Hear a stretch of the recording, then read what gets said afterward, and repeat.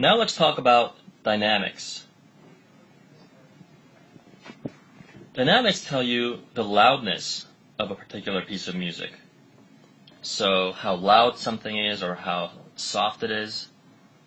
And the two sort of main dynamic markings, the instructions that tell you how loud or how soft to play something, are piano and forte.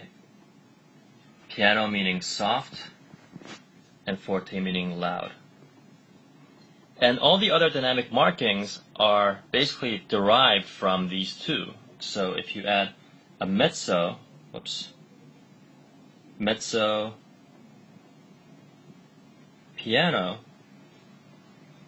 mezzo means moderately. So in this case, mezzo piano means moderately soft, not quite as soft as piano.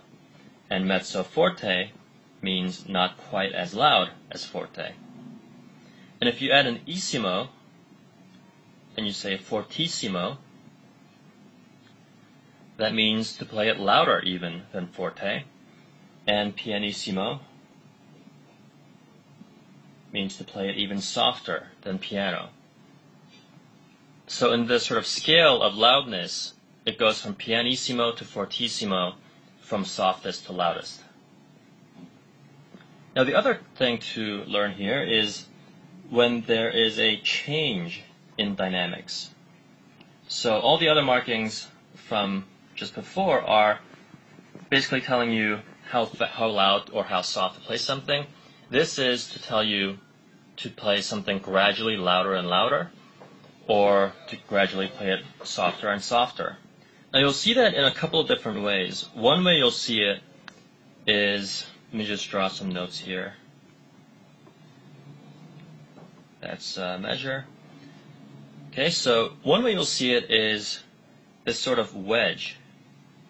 And you'll notice the wedge goes from small to big, and that's fairly self-explanatory. That means it's going to get louder and louder. Okay, so to play it gradually louder over time, and that is called a crescendo. Okay, so crescendo means to play it louder and louder over time, and if you have the reverse, just erase this. If you have the reverse like this, that is a diminuendo, to get softer over time. Now I mentioned there are two ways this can be marked, and the other way is if you just see a C-R-E-C, short for crescendo, on top, that's the same thing as the wedge getting louder and louder. So just to see the crescendo means to play it louder over time, and seeing the D-I-M, D-I-M is to play it softer and softer over time. So those are crescendo and diminuendo, and that was a lesson on dynamics.